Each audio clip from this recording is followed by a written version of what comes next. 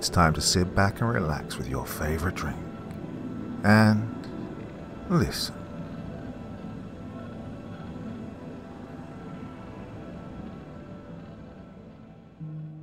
Hoarding refers to the excessive acquisition and persistent difficulty in discarding or parting with possessions, regardless of their actual value.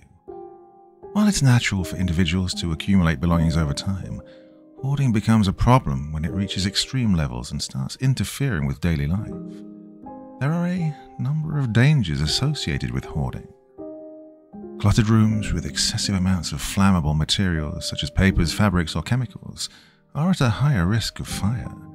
Blocked exits, overcrowded spaces, and malfunctioning electrical systems due to hoarding can further exacerbate the fire hazard. The excessive weight of hoarded items can strain the structural integrity of a building, causing damage to floors, walls, ceilings, and other parts of the building. Over time, this can lead to structural instability, making the living space unsafe. Hoarded materials can accumulate dust, mold, and other allergens, leading to poor air quality. Breathing in these pollutants over an extended period can cause or exacerbate respiratory problems and allergies. And of course, hoarding can lead to unsanitary living conditions, making it difficult to clean, organize, or maintain a safe environment. Accumulated items can create fire hazards, increase the risk of falls and injuries, and impede emergency exits. Piles of belongings may also attract pests, such as rodents and insects, which can pose health risks. And then, of course, there are hidden dangers that we never even think of, as we'll see in tonight's story. The Spores, by Mammoth Wait 3544. I brought the truck to a stop and surveyed the property. A terraced house in an unsurprisingly poor state of repair. Green moss buried the roof, and damp leaf mold overflowed from the gutters. The flaking exterior brickwork was the same pallid grey as the overcast November sky. Litter speckled the cracked masonry of the front yard. The desolate, dilapidated view echoed the hundreds that had collected in my memory over the course of my time on the job. I'd generally only see a building I'd been assigned to in its most degraded, uninhabitable state. "Let me smoke a cig before we get started," Henry, my partner and old friend, said. He wiped the grease of a McDonald's breakfast on his overalls. "This is going to be a long one." "Drugs, Dan?" I asked. "Nah, order. So you don't bother reading the notes anymore." "Well, skimming is a type of reading." We got out of the truck. Henry smoked a cigarette while I checked my phone. My girlfriend Melinda had messaged to ask if I could cook a pasta bake that night.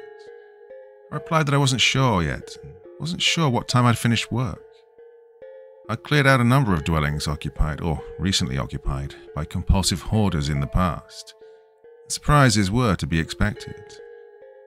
I was almost looking forward to seeing what was in there, though my back and elbows already twinged in anticipation. "How's Connor getting on at school now?" I asked. "Still struggling," Henry said. "He's not an academic like Kerry is." "Well, that's boys for you." "I don't know. I think it's more than that. I mean, he really tries. Not like me in school. I just didn't care. He actually wants to do well. Me and Jill are taking him to see if there's anything to diagnose him with. Then there might be help and support he can get. He's just not really happy as he is, and the school haven't got the resources to give him extra help for now. It's upsetting." "Well, if he ever needs cheering up, I'll take him for a kick around on the field or to the arcade. His old uncle's always here for him. Look, I'm serious, any time. It's close as I'll come to having any myself." Once Henry had flicked the nub of his cigarette away, we entered the house. As soon as we crossed the threshold, the air congealed into the stale, choking thickness that I associated with places like this. The chaotic fragrances of a lifetime of assorted junk, decomposing in the claustrophobic space into which it had been jammed, wafted over my nose in waves. The front hallway floor was barely visible beneath leaning stacks of shoes, newspapers, Boxes, waterproof coats, lampshades, fishing equipment, and various other nonsense that the former occupant had collected. Damp mottled the sparse patches of wall that were visible. Dust and cobwebs clung almost ubiquitously to the clutter. Henry and I both donned face masks and work gloves as we proceeded into the depths of the house. The place had leptospirosis written all over it. I felt the same poignant ache for this anonymous person as I had for several other similar hoarders whose homes I'd voided. No matter how many hours I spent working in such conditions, I simply couldn't imagine living in them. Whomever had hoarded all of this must have existed almost entirely within the tiny gaps that wound between the precarious slopes of rubbish through which Henry and I awkwardly maneuvered as we inspected the house. As we explored the rest of the property, I reached the conclusion that we wouldn't be able to complete the work that day. The living room was dedicated mostly to electronics and ornaments, with a couple of guitars and shelves worth of DVDs thrown in. The kitchen table and work surfaces groaned beneath the weight of takeout packaging, and I could all but taste the grease and salt on the air. The upstairs bedroom and bathroom appeared barely usable, submerged as they were under the clothes of every style and size imaginable, as well as toys, ornaments, magazines, photo albums, camping gear, and more that we couldn't identify. The back garden was, mercifully, not on our list of things to sort out. An entire skip would be filled just with the gigantic tangle of weeds by which it was inhabited. That would be a problem for a different contractor. I climbed back into the truck and deposited the first skip onto the front yard, as close to the front door as was possible. "We'll be here again tomorrow by the looks," I said, as we began carrying items from the front hallway out to the skip. "Whoever lived here has passed away, right, Henry?" "Well, about that," Henry said as he deposited a child's tricycle into the skip. "I heard he, disappeared, vanished from the system. I was talking to Rob from the council last night. He said some fella had been living here since he was a kid. Inherited it from his mother. Barely ever left the house and stopped leaving entirely the last few years, what with online shopping and what have you. And one day there wasn't enough money in the account that was paying the council tax or whatever. Benefits had been frozen for one reason or another, then payments carried on going out until there was nothing left. Someone got sent round here to serve some papers and got no reply. Eventually, someone let themselves in, looked round as best they could, realized there was no one home. No reply to emails, phone calls, nothing. No hide nor hair of him. Unless he's buried somewhere in all that, of course. Well, I'll eat my own fingers if anyone actually checked. Well, properly or for more than 5 minutes. So, basically, no one would even know how long he's missing for. Pretty much. Sounds about right. Not so much as a welfare check for years by the looks. Well, the chap was a hermit and a hoarder. There weren't any signs to pick up on. No family or colleagues or anything. I'm glad he wasn't an animal lover on top of that. Yeah, for real. A horde of cats would have topped this place right off and made it a hall of famer. We worked for close to 7 hours, with a break halfway through to eat some sandwiches and smoke a cigarette. We used hammers and screwdrivers to disassemble wardrobes, tables, and other furniture. 2 of the skips were piled as high as they could safely be. Henry had found a couple of video games and a plastic harmonica that he planned on giving to his children, and I'd picked up a dusty but unopened bottle of wine that I thought Melinda might appreciate. It's far from the worst place I'd ever emptied, given how little organic waste was in the property. I've been to places with decomposing animal carcasses on more than one occasion, but this occupant had seemingly lived off takeaways and hadn't even had anything in the fridge at the time the electricity was shut off. "Well, that'll do for today," I said. "Are you taking these to the dump?" Henry asked, gesturing at the 2 full skips. "Nah, we can sort that out tomorrow, first thing. Oh, my back's killing me right now.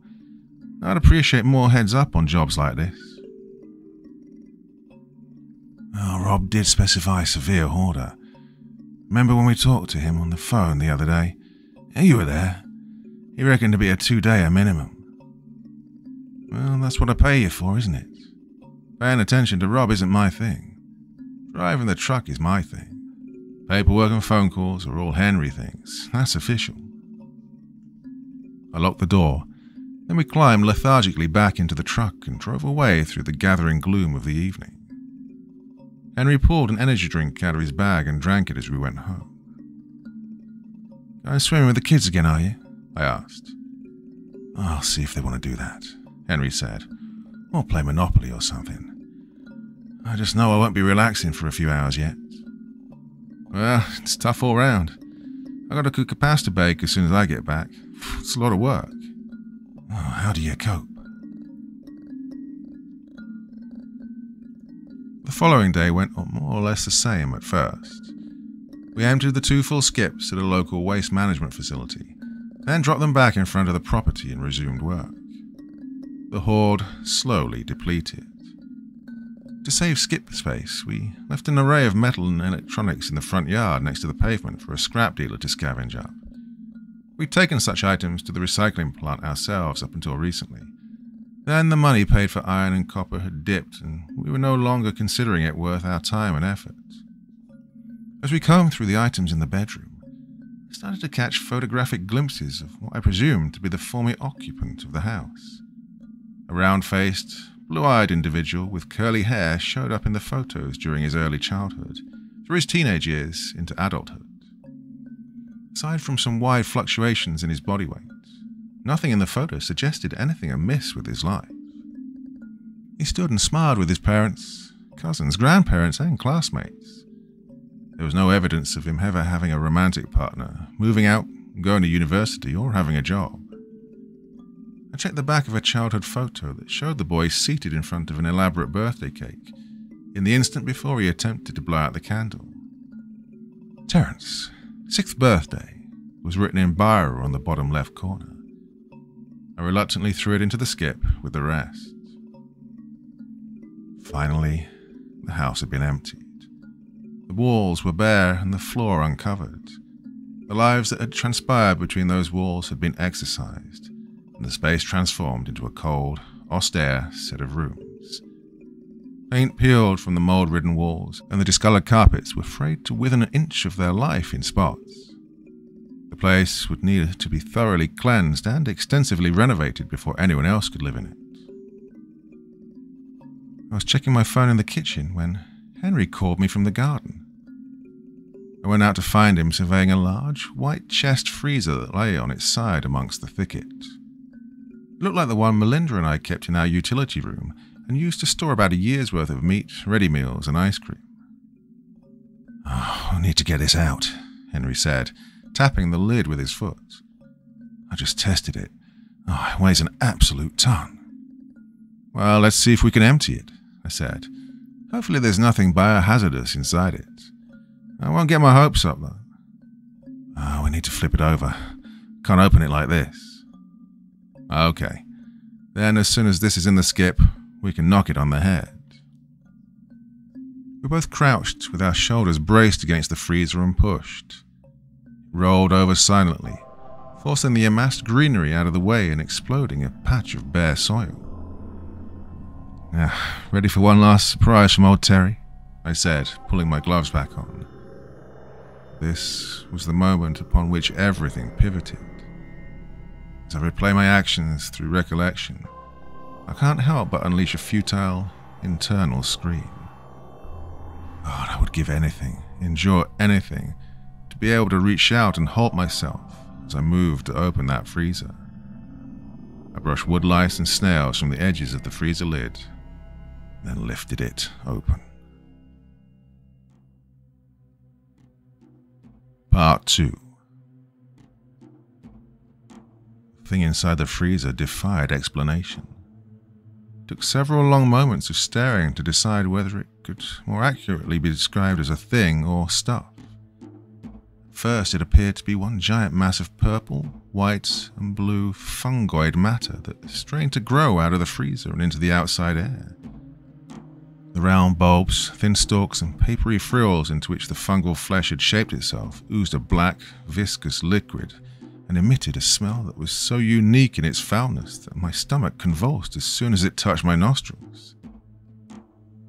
"Holy God," Henry breathed. The thing in the freezer reached out at us, revealing that it had arms with which to reach, and that it was indeed a thing after all. Something that resembled a head and bore the lingering vestiges of what might once have been a face rose to follow the arms. An orifice bloomed open in the misshapen facial flesh and revealed a black tongue that sprouted dozens of small, dark globules. The thing let out a long, low moan that conveyed nothing to me except unimaginable pain. "What is it?" Henry whimpered. "What do we do?" I didn't answer. I was mesmerized by the thing. I stared dumbfounded at it, even as the arms flailed ever closer to me as it fought to climb out of the freezer. Then one of the hands clamped onto my left forearm. I shrieked in terror and struck wildly at the face with my free hand. The fingers felt cold and disgustingly soft. "Get it off!" I screamed. Henry kicked the thing hard over and over again, but it stayed fastened to me. He gripped the lid and slammed it down with all his strength several times. The thing was soft and yielding, like rotten fruit. Wherever we struck it, the multicolored flesh flattened with a disgusting squelch, and the black liquid spurted out in snot-like bursts. Henry picked up a rock from by his feet and slammed it into its face. The head collapsed in on itself beneath the blow, and the thing momentarily slipped back into the freezer and relaxed its grip on me. We both pulled the lid down and flung our body weights on top of it. One arm was caught in the lid. The mushy flesh parted and the hands dropped to the floor limply. It lay there, twitching and wriggling. "God, keep it shut," I said. Henry stayed leaning on the freezer while I ran through the house to the front yard. I grabbed a TV and carried it back through and dropped it on top of the freezer. I did this twice more until I was sure there was enough weight in place to keep the lid shut and the thing confined. I got a bin liner and carefully wrapped up the severed hand. We stood there panting and soaked in sweat, our minds scoured empty by the strain of shock that comes only from encountering an unprecedented degradation in the order of nature. My arm was smeared with the dark fluid. It felt cold, and my skin tingled painfully beneath it. I pulled myself out of the shocked stupor that had settled over me and ran to the kitchen sink. I ran water over my arm until the fluid was gone. I then found a sparse selection of cleaning things in the cupboard beneath the sink. I took a bottle of bleach and emptied it over the skin, and then returned to the garden. "What are we supposed to do now?" Henry asked. "Well, I want to burn it," I said. "Well, shouldn't we call someone?" "Whose job would this be?" "Health and safety executive, maybe. Surely we should just call the council. They'll sort it all out." "No, I want to burn this thing. It's wrong and it's evil." "Mate, I think it was a person. It must have some sort of infection." "Well, I'm not even going to think about that. It's dangerous, whatever it is." I held up my left arm. Bruises smudged my skin where the fingers had gripped it. "I'm going to burn it. If you don't want to help, then I won't force you to. I know something that shouldn't exist when I see it." Henry pondered for a moment and then sighed. "How are we going to do this?" he asked. I gestured at the foliage that surrounded the freezer. "Right, let's cut this back." We carried a pair of shears and an electric saw in the truck, amongst other tools. We used these to partially clear a circle of ground around the freezer to prevent the flames from spreading. We then piled the garden waste on top of the freezer and the televisions that weighed down the lid. Henry stayed to guard it and add some wood and cardboard to the pyre while I drove to a petrol station and filled up a large water bottle with petrol. Once back, I poured it over everything. The tang of the petrol filled the air. The freezer remained silent, as if the occupant had returned to a state of dormancy once it had been sealed away again. Henry passed me his lighter, wordlessly deferring the final decision to me.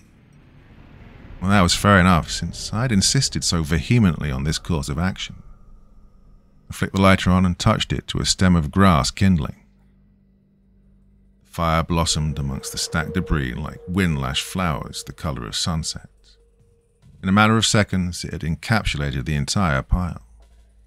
The bin bag that contained the hand was writhing and twitching on the ground. I picked it up and threw it into the blaze. Then Henry and I stood and watched dumbly as waves of heat radiated over us, our ears filled with a chorus of roars and crackles. I was standing close enough that it felt painful on the skin of my face, but I failed to muster the initiative to move. I felt disconnected from my body and drained of all energy and motivation to do anything besides watch the flames. After a couple of hours, the fire began to die down. We shook off the lethargy that had gripped us and fed the fire with wooden panels and cardboard for another hour. The sky dimmed in tandem with the flames. The fire shrunk to a few glowing embers, then to nothing. Then all that remained was the blackened, melted husk of the chest freeze. The hideous fungal being had been incinerated to the point of melding with its prison. Henry and I locked up the house and got back into the truck. Hey, let's take tomorrow off, I said. Okay, Henry replied. I drove off. The skips, which still needed emptying, were forgotten. The reek of burned plastic and metal clogged our nostrils. Henry's face was pallid, his eyes downcast. I drove him back to his home in silence. Oh, nice of you to drop by, Melinda said as I entered our house. Your phone stopped working or something? No. Sorry, I mumbled. Just got carried away at work. Hey, what's the matter? Melinda could always tell if I hadn't had a good day. Nothing. Just saw some bad stuff today. Well, that had happened before. I didn't feel the need to go into detail, nor did Melinda insist on it. So, how was your work? I asked. The same old, different day. Had a client hit me in the face by accident while we were having a seizure. Can you tell? Near my left eyebrow. No, you look fine. God, I've phoned you about 20 times. I was hoping you'd pick up some milk on the way home. Oh, sorry, have you eaten? No, I was waiting on you. God, I'm bloody starving. Hey, should we order takeaway? Yeah, but can you, get in the shower now? You absolutely stink. I love you, but you're disgusting at the moment. Okay. Shall I get you an aspirin and a drink for when you get out? You look like you do when you've got one of your migraines coming on. Yeah, please. Shall I order the usual from the Chinese? Yeah, sure. I couldn't stomach much food. I pushed it around my plate and nibbled it occasionally, while Melinda talked about her day, about what her friends had been up to, about how we might be able to afford a holiday this year. Well, I nodded and murmured as and when required. Hearing her talk about going on holiday nudged me back towards reality and other worldly concerns. Images of the fungal creature had been imposing themselves on my thoughts, along with the occasional flash of the young, happy face from the photograph of Terence's 6th birthday. Now my mind was pulled, like metal to a magnet, to thoughts and worries about money. It occurred to me that for the sake of my reputation as a punctual, conscientious contractor, I couldn't afford to cancel the work that was lined up for the following day. That being the case, I really needed to empty the 2 full skips that we left in front of the house. I'd have to pick them up and get them emptied first thing in the morning. A day off was an absurd idea. I talked to Henry in the morning. If he didn't feel up for work, then I'd do it alone. All the while, I could only hope and pray that no one reported the fire, illegal as it had no doubt been. We'd been lucky not to have the police and fire brigade called on us while it had been in progress. These were the thoughts tumbling over each other in my head while Melinda and I went to bed. She set her alarms for 5 a.m. as she had an early shift, and dropped off to sleep almost instantly. I lay awake, cradling my bruised forearm. It started to throb with pain. The skin felt hot to the touch. I phased in and out of consciousness, shivering and sweating intermittently. I tumbled like a wind-borne flake of ash into an endless, pulsating murk. The meaning of time disintegrated, leaving me stranded upon a sea of interminable black, a tortuous limbo between wakefulness and true oblivion.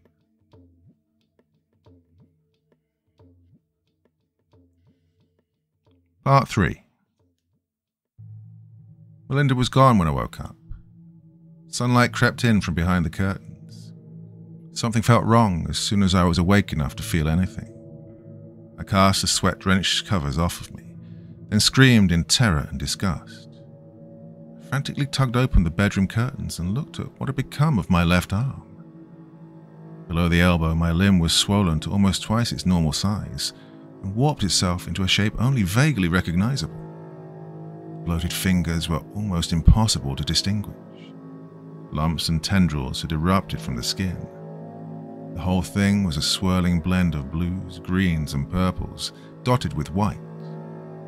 It felt like a dead weight pulling down on my shoulder, a cold, porous lump of alien material. I hyperventilated, then vomited onto my feet, then hyperventilated some more. After that, there was no hesitation. I had to amputate my arm, then cauterize it. No other idea presented itself to me. I concluded, without a second of consideration, this was not a problem to bring to a normal hospital, nor one that would safely wait for the time it would take to reach one. I staggered out to the garden shed and fished out my electric hedge trimmer. Then I turned on the hob in the kitchen to its maximum temperature and placed a saucepan on top of it. Plugged the hedge trimmer into an extension cord so that I could use it in the bathroom. I knelt with my elbow resting on the edge of the bath and switched on the trimmer. My heart spasmed at the harsh whine it emitted. Without allowing myself any time to lose courage, I brought the whirring blades down on my elbow joint, just above where the infection appeared to have advanced. My shriek drowned out the sound of the trimmer immediately. Blood exploded out over the bathroom in a crimson mist. My right hand began to tremble, then betrayed me entirely and allowed the trimmer to drop into the bath. I collapsed onto the bathroom floor. The infected portion of my left arm hung by a few strands of discolored fiber. I struggled back to my feet and wielded the trimmer once again, severing my left forearm entirely.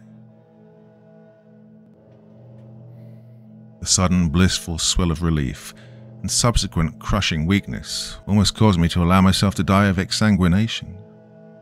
My entire body was soaked in blood, and more continued to pump out of the mangled remains of my left elbow joint. Weak and lightheaded, I shambled into the kitchen and used the last of my strength and willpower to press the bleeding stump onto the heated saucepan. The blistering agony that resulted was enough to pull me from the briefest of moments out of the trance-like, near-death languor I'd entered. Again I screamed, this time accompanied by the crackle and hiss of my veins and arteries being sealed shut by the heated metal. Blood bubbled on the surface of the pan, and the odor of burned skin overtook the coppery tang of blood. I held up the stump to inspect the result. My eyes drooped, my vision blurred, and I swayed on my feet. As far as I could tell, blood no longer gushed from it, which seemed enough to suggest that I had a chance of surviving. This was the best that I could do for myself at the time. I passed out the very next instant. I heard it as soon as I regained consciousness, a scratching, scrambling sound from the bathroom. Might have been what woke me up. In my delirium, I tried to use my severed arm to push myself back to my feet. I cried out in pain and sprawled onto the floor once again. I clambered gingerly and awkwardly to my feet and equipped myself with the largest knife I could find. I was too weak to grip the handle without trembling. I doubted I could have wielded it to any great effect, but I crept towards the bathroom anyway, retracing the trail of blood that I'd left on the floor. A severed limb moved in the bathtub.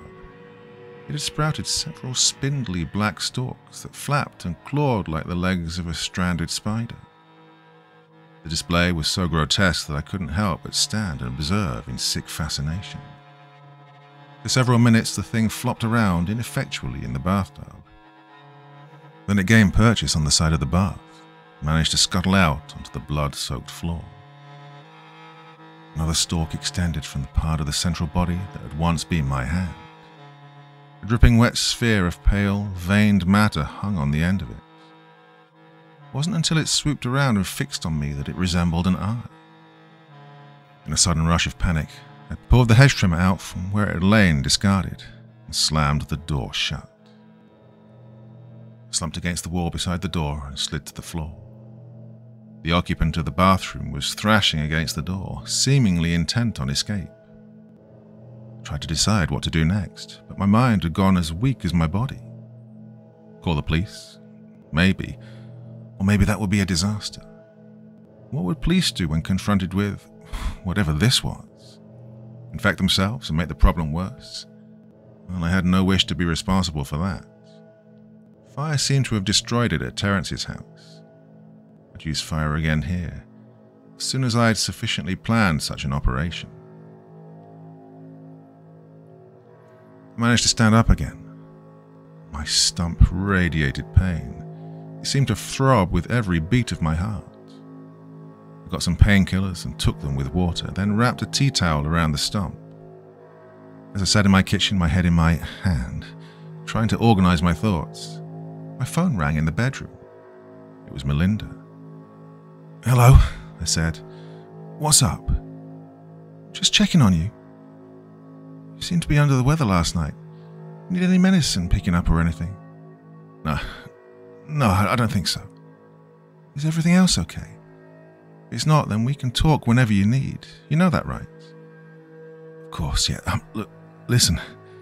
Something's happened." "What is it?" "I don't know.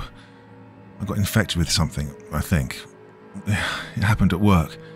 We found something in this guy's house. Something wrong. I don't know what it was. Used to be a person, probably. Maybe. I don't know. I've had to cut my arm off." "What? What are you talking about? Have you been drinking again? You promised you were going to stay off it for good. You know what happens when you drink." No. I've really cut my arm off." "You're not making any sense. Look, I'm coming home. I really wish you hadn't done this." She hung up before I could object. Shortly, the front door banged open. Melinda strode in, still wearing her work uniform. She looked angry and impassioned for the couple of seconds it took for her to reach the kitchen and see what I'd done to myself. Then her face drained of color and she screamed. "Oh God, we've got to get an ambulance," she cried. "What's the matter with you? What have you done?" "I told you. It was the infection." "What's that noise? Is there someone else in here?" She moved towards the hallway where the bathroom was. No, don't touch it. Stay out," I shouted, leaping up from my chair. She stood and looked at me in helpless confusion and worry. That's how I remember her now. It was a look she'd worn before, directed, as now, towards me. In the hallway, the bathroom door opened with a crack followed by a bang. The thing must have thrashed against the door handle long enough and hard enough to break it. Melinda stood directly in its path. She never stood a chance. It moved like blackened lightning, tearing through the house on its segmented, filament-like legs. Melinda had barely turned towards the noise when it was upon her. A short, strangled scream of surprise was all she had time for.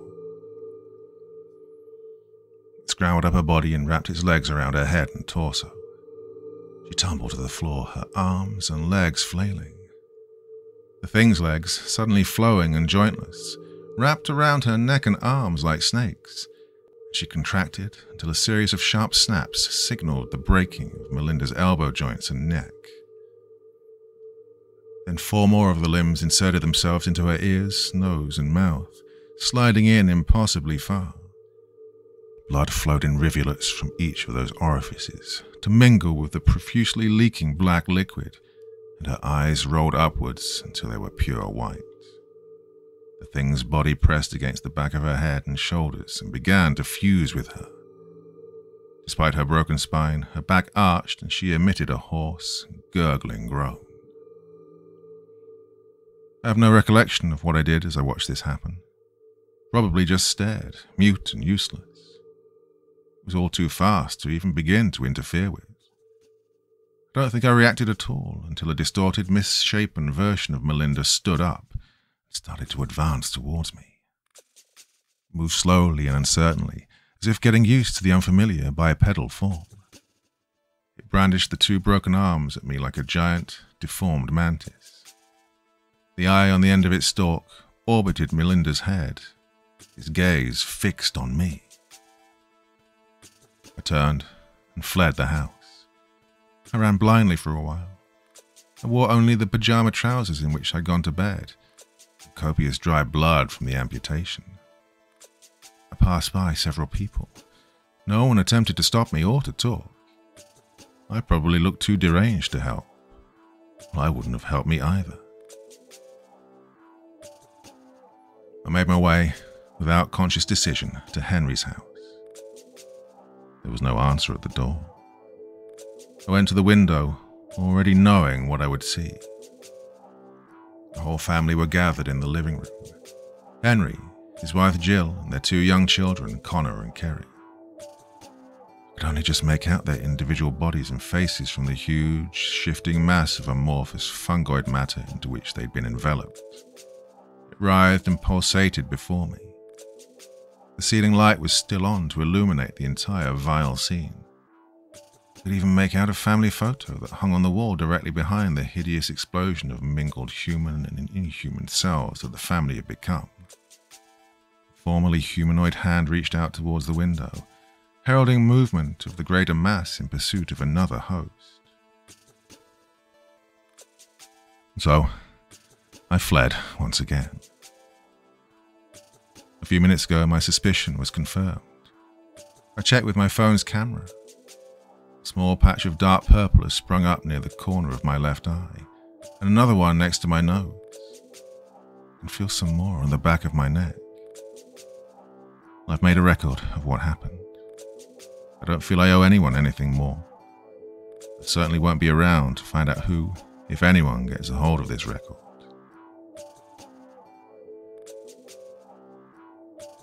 I'm back at Terrence's house now, and I brought plenty of flammable stuff in from the skips and piled it up in the top bedroom.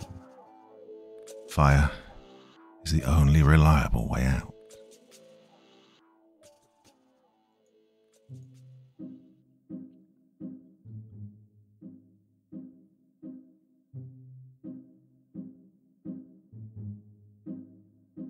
Well, I haven't done a really good body horror story in quite a while, and that has all the classic elements in it, doesn't it? Yep, no way out. You're infected, no escape from you, no future. What do? Burn everything down. Sounds good to me. Oh, a lot of fun, that one.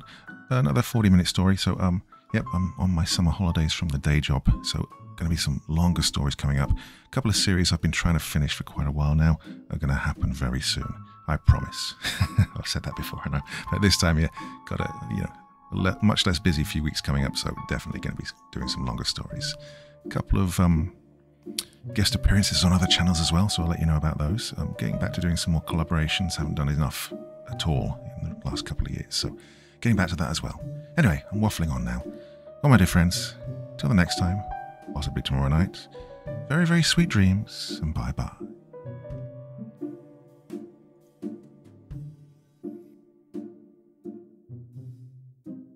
Thank you so much for taking the time to listen to this story today. Really means a lot to me and to the author of the story, of course. Well, if you want to know more about me, I'm pretty much everywhere on social media. You can find me on Facebook, Twitter, Instagram. You can download my music on SoundCloud. I've got a Patreon if you feel like. Throw me $1 or $2. Very much appreciated. And of course, on Reddit, I have a place where you can leave stories if you want me to read one that you've written. Well, Hoping to see you all again very soon. Till then, sweet dreams. Bye bye.